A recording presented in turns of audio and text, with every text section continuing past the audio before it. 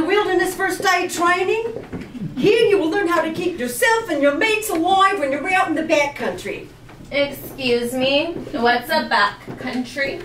Oh, I think it's like when a country has less money than America. There's like 3 whole worlds of that. No, not exactly. The backcountry is what we call the wilderness when you're away from civilization. It's literally what I just said. She said. Wait away. When you're out in the backcountry, this class is going to teach you some skills for when you're too far away to get to a hospital. So we'll be like wilderness doctors. No, not doctors exactly, but you know, just enough skills to help in an emergency. Let's just start with a scenario. Could I have a volunteer to be the patient? I'll do it. Right. I love going to the doctor's office. I like the smell. Right. So let's say Jessie and I, we're just backpacking through the woods and she falls down a ravine. Can you get down on the ground and pretend to be injured? Yeah, I got this. Help! Help! I'm falling down a ravine and I can't get up! All right, and let's say her arm is bleeding severely. Oh my God! My arm is bleeding! There's blood everywhere! All right, Trixie, Bill, what should you do first? Well, I guess I'd call 911. Hello, 911. My friend's fallen down a ravine. Good guess. This is the backcountry. There's no service out here. What the hell? I just got the screen replaced. Okay, so we can't call 911, so we go down and help her. No, first we have to ensure that the area is safe for us. Oh, well, I'm not sure if it is safe because someone might throw your phone. Okay, so we look around and it's safe? Great. So now we go through the A, B, C, D, E to determine what's wrong with the patient. Okay, but I thought you said my arm was bleeding like a lot. Well, it is, but they don't know that yet. Okay, so the A in A, B, C, D, E stands for airway. You're going to clear out anything that could be keeping the air from getting through to her lungs. I got this, okay. Looks like there's some gum inside there. Hang on. Got it, airway's clear. Oh my God. All right, great work, Bill.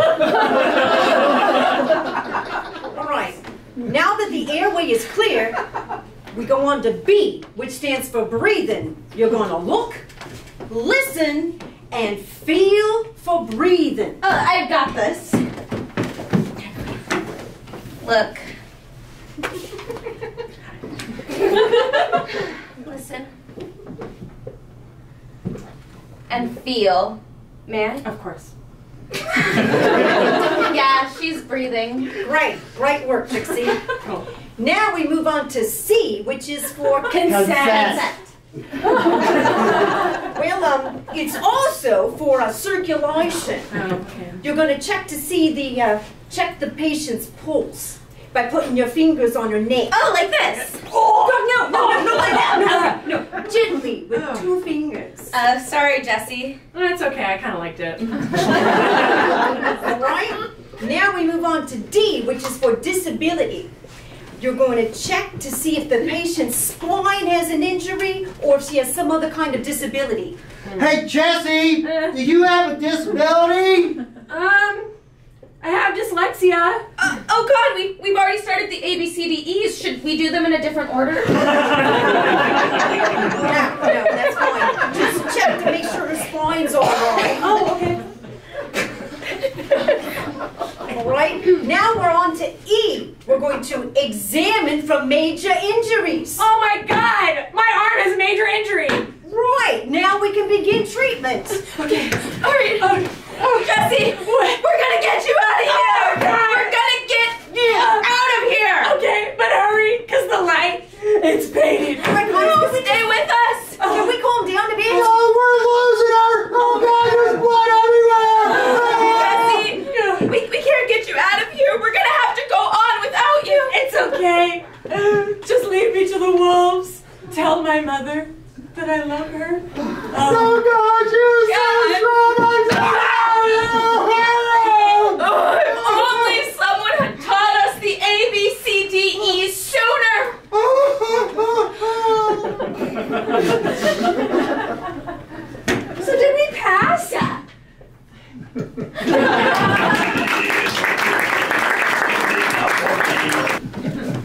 Welcome back to Wilderness First Aid Training.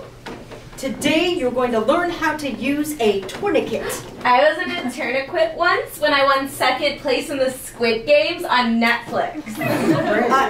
No, that's a tournament. Today we're going to use a tourniquet.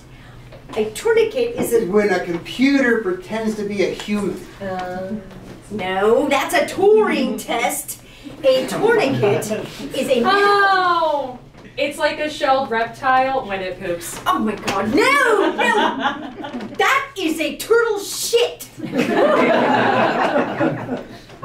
tourniquet is a medical device that you use to stop bleeding in an emergency. Oh, like a tampon. So smart. All right, let's just imagine a scenario. Can I have a volunteer to be the patient, please? I got this. I have excellent patience. You do, Bill. You do. Right.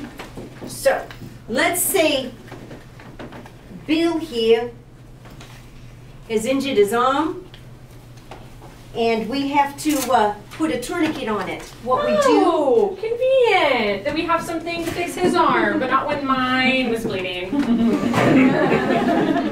Right, so you take the band, you put it around the arm, just above where the bleeding is occurring, and then you put a stick in it and you begin to torn it. And as you torn it, it becomes tightened and it stops the blood flow. Oh, so that's why it's called a turbulence. Now it's a tourniquet. Okay, that's what she said. A tuna fish. No, a tourniquet. A tourniquet. Can we loosen the turncoat? My arm's getting numb. Crikey, that's it. I've had enough. Just learn by yourselves. Wow, so she just like turned and quit, huh?